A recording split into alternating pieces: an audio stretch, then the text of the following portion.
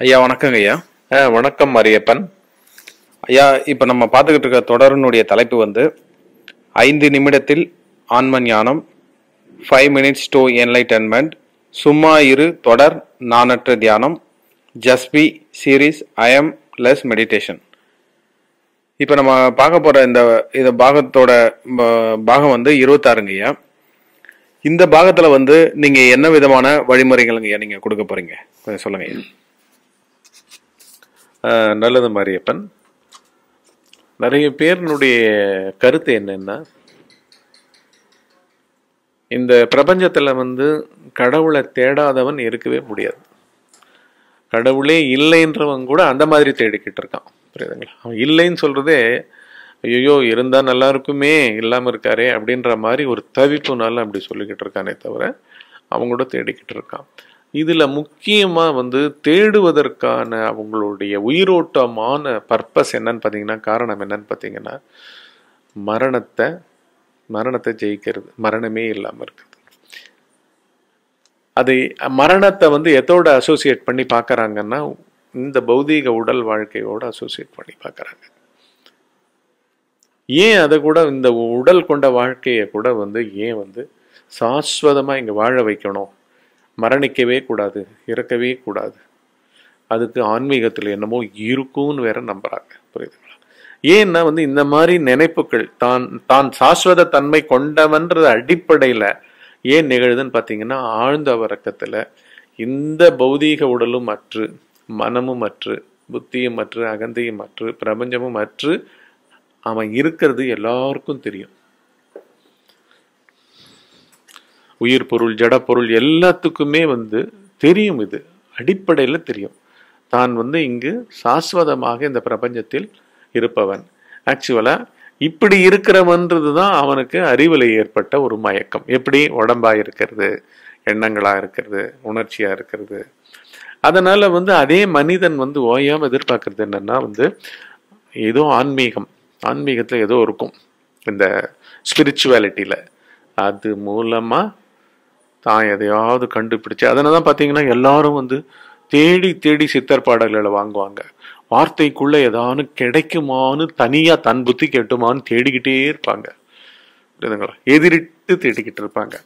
இந்த மாதிரி வந்து ஓயாத வந்து அடிப்படை பயம் என்ன, இந்த உயிர் போயிடக்கூடாது, அதுக்கு ஆன்மீகம் ஹெல்ப் பண்ணோம், கடவுள் எப்படியோ ஹெல்ப் பண்ணுவாரு, அந்த கடவுளை வந்து நம்ம ரகசியம் ஏதான ஆன்மீக வழியில் ஏதான ரகசியங்கள் இருக்கும், அந்த ரகசியத்தில் தெரிஞ்சுக்கலாம்.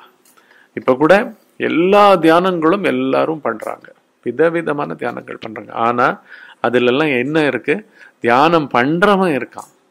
நம்ம அதுக்கு எப்படியே எதிர்மாற என்ன பண்ணுறோம், ஃபஸ்ட்டு தியானிப்பவன் இல்லை, நீ வந்து ஒரு ஃபேக்ட் ஃபைண்டிங் மிஷன் போகிறோங்களா.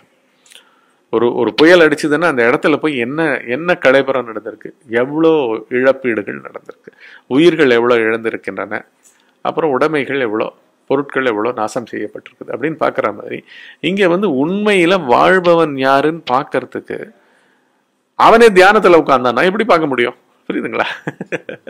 அவன் தன்னையே தானே பார்த்துக்கிட்டு இருப்பான், தன்னுடைய எதிர்பார்ப்பை தானே பார்த்துக்கிட்டு இருப்பான். அதனால தான் இங்கே வந்து மரணத்தை ஜெயிக்கிறதுக்கு ஏதான வழி இருக்கும்னு நம்ம நினைக்கிற அந்த நினைப்புகள் வந்துகிட்டே இருக்கும் தியானத்துல, புரியுதா? எப்படியோ நான் வந்து இதுல சூக்குமமா உள்ள தியானம் பண்ணி எதையோ கண்டுபிடிக்க போறேன், அந்த கண்டுபிடிப்பு மூலமா என் உயிர் வந்து இங்க போயிடாது, நான் வந்து இருந்துகிட்டே இருப்பேன், நான் மாத்திரம் இருப்பேன் அப்படின்னு நம்புறேன்.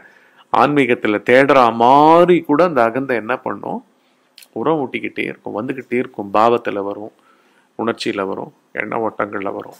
இந்த மாதிரி வரும் பொழுது அடிப்படையில ஆழ்ந்த உறக்கத்துல மரணமே கிடையாது. ஏன்னா அங்க ஒரு பிறந்து இந்த மாதிரி மரணத்தை ஜெயிக்கிறதுக்கு ஆன்மீகத்துல வழி தேடுறவனும் அங்க இருக்க முடியாது ஆழ்ந்த உறக்கத்தில். இது அடிப்படையா இருக்கு. இந்த அடிப்படையில தான் நம்ம என்ன பண்றோம், நானற்ற தியானத்தையே செட் பண்ணியிருக்கோம். அடிப்படையில உள்ளுக்குள்ள ஒத்தனம் கிடையாது. இப்போ ரகசியமா மரணத்தை ஜெயிக்கிறதுக்கு ஆன்மீகத்துல வழி தேடுறவன் யாரு, அந்த மாதிரி ஏதான உணர்வு வந்ததுன்னா அலர்ட்டா இருங்க. அது நீங்க இல்லை, அந்த எண்ணமும் நீங்க இல்லை, அது எண்ணும் தன்மையும் நீங்க இல்லை, போருமா? அந்த அளவுக்கு அதுல நுட்பம் இருக்கணும், ரொம்ப உஷாரா இருக்கணும். ஆன்மீகத்துல ஆன்மீகம்னா என்னங்க, ஆன்மாவே தாங்க நாம. ஆன்மான்றது எங்க இருக்கு? ஆழ்ந்த உறக்கத்துல இருக்கு ஆன்ம நிலை. அதை உணர்றதுக்கு நம்ம போயிட்டு இருக்கோம். அதனால எல்லாத்தையும் தூக்குறோம். அடிப்படையில மரணத்தை ஜெயிக்கிற நம்பிக்கை ஆன்மீகத்துல இருக்க மாதிரி ஏதாவது எண்ண ஓட்டங்கள் வந்தாலும் சரி, கருத்துக்கள் வந்தாலும் சரி, அங்கெங்கேயோ யார் யார்கிட்டயோ ஏதோ கேட்டது, படிச்சது, பார்த்தது, அதெல்லாம் இப்ப இடையூறா வந்தாலும் அந்த நுட்பமான அந்த ரகசிய ஆன்மீக வழிகள் ஒண்ணுமே இருக்கிறதுக்கு சான்ஸ் இல்லை. ஏன்னா பிறந்தவர்களே இங்க இல்லை. பிறந்தவன்றவன் ஒரு பொய்யன். பொய்களை தான் நம்ம தியானத்துல பாக்குறோம், எல்லா பொய்களையும் பாக்குறோம். அதை பார்க்கிறவனும் பொய்யன் அப்படின்ற அளவுக்கு நானற்ற தியானமா பார்க்கிறோம். இதுதான் இந்த பர்டிகுலர் தியானம் வந்து ஆன்மீகத்தில் மரணத்தை ஜெயிப்பவர்களாக வரும் அத்தனை பாவங்கள், உணர்ச்சிகள், எண்ண ஓட்டங்கள். இதுக்கு பின்னாடி ஒருத்தன் இல்லை, அடிப்படையிலேயே ஆள் இல்லாதப்போ அவன் மரணிக்கிறது எப்படி இருக்கும்? அதனால அப்படியே தூக்குறீங்க. ஆன்மீக ரகசிய வழி ஒண்ணுமே கிடையாதுன்னு இந்த 5 நிமிட தியானத்துல தூக்குறீங்க. அடிக்கடி பண்றீங்க. இதெல்லாம் புரியுதுங்களா? எப்ப கிடைக்கும் போதெல்லாம் பண்றீங்க. அப்பேற்பட்ட சக்தியை கொடுக்கும், தெம்பு கொடுக்கும். உண்மையா நம்ம மாறிடுவோம், உண்மை பொருளாவே நாம் மாறிடுவோம். அதுதான் இந்த தியானம். அடுத்த நானற்ற தியானத்துல சந்திப்போம். நல்லதுங்க ஐயா.